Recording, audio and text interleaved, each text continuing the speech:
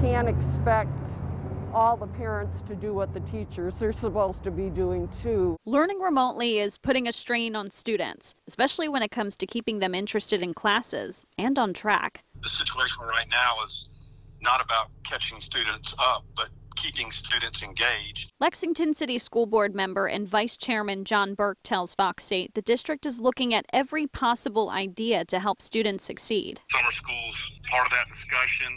The calendar, our current traditional calendar is part of that discussion. So, I would say that it's not one particular action, but looking at all actions. Including a non-traditional school calendar, where students would attend school all year long. They'd have the same number of school days as a traditional calendar, 180. But instead of one long summer break, students would have 3 weeks off after 4 45-day terms, with 6 weeks off in the summer. I do believe that it's a good idea. Marcia Dawes' granddaughter has autism and attends school a couple days a week, learning remotely the rest of the days. She's seen her granddaughter struggle with hybrid learning and believes more time in class would help her get back on track. She's very smart, but without having that classroom experience, she is behind. I would think for her it wouldn't be a bad idea to have the summer school. I think everything is on the table for review and discussion about what would be the best